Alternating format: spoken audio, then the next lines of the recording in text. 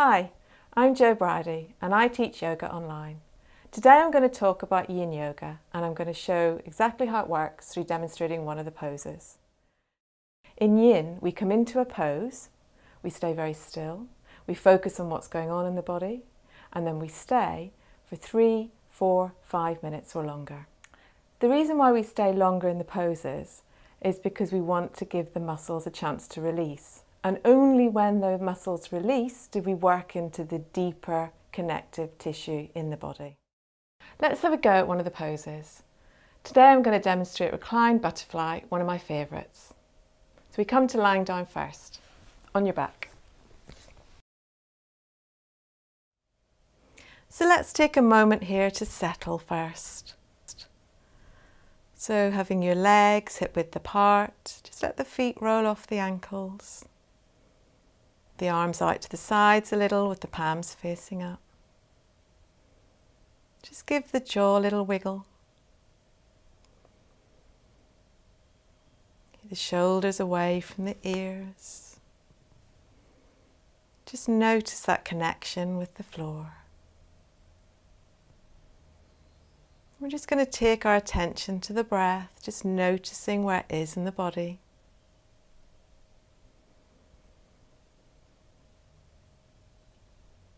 Just take a few natural breaths here.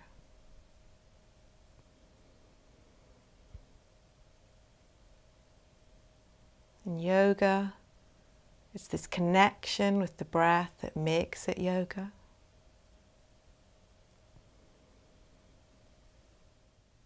Just notice how the body feels.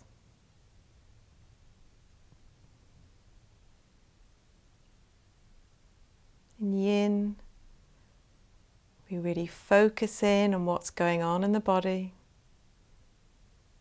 making it a very meditative practice. You may get distracted by thoughts when practicing, but when you do, you just come back to the breath.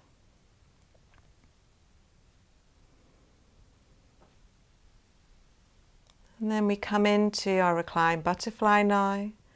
So bending the knees, soles of feet on the floor. And then we're going to take the knees wide, bring the soles of the feet together. So in yin, we have an area of the body where we want to feel a deep stretch. It's the area of connective tissue that we're focusing on.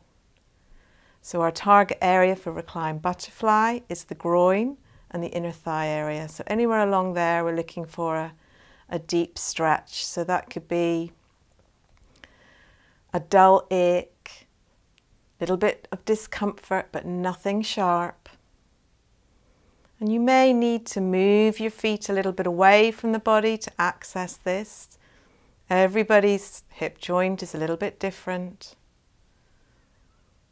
And what's important in our yin practice is not necessarily how the pose looks, but if you're feeling it in the right area.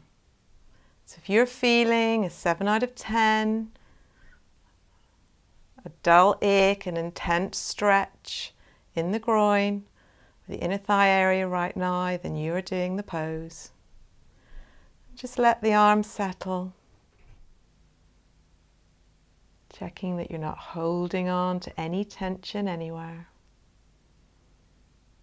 This is only when muscles release that we access this deeper tissue, this connective tissue. And then we consciously release through the body.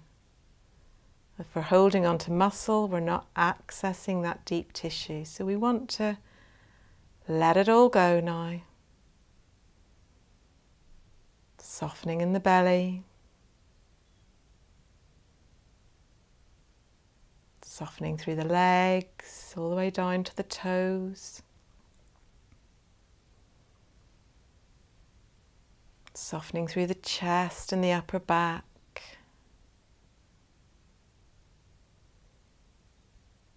Just scanning the body, checking there's nowhere where you're holding on.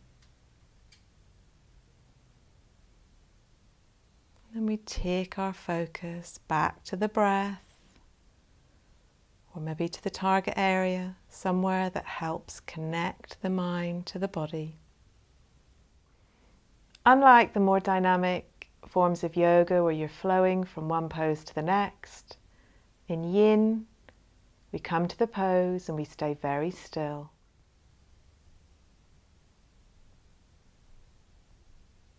And in a pose like Reclined Butterfly, we would stay in this position nice and still for 3 minutes, 5 minutes, or even longer if you like. Allowing these tight areas, particularly in the groin and inner thigh, all connected to the lower back. We have tightness and restriction here. It can really pull on this area. So we're consciously releasing it now.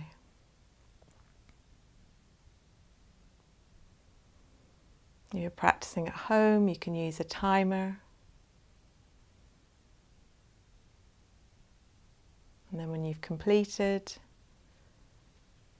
you come out of the pose, just coming back into that lying down position, pose of Shavasana. We always take a little rest in between the poses. We call this the rebound. And in rebound, all we do is relax, release, and then just take your attention to any sensation in the body. Just noticing what the pose has generated. Any tingling, fizzing, any changes in temperature. Just stay with it. As we allow the connective tissue to release. Allow the body to settle.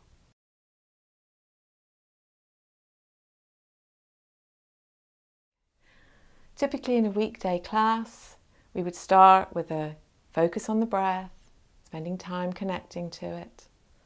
Then we practice 4 or 5 poses with our rebounds in between, and then finish with a nice nourishing relaxation. If you'd like to join me in any of my classes, then please do get in contact. Thank you for watching my video today. Namaste.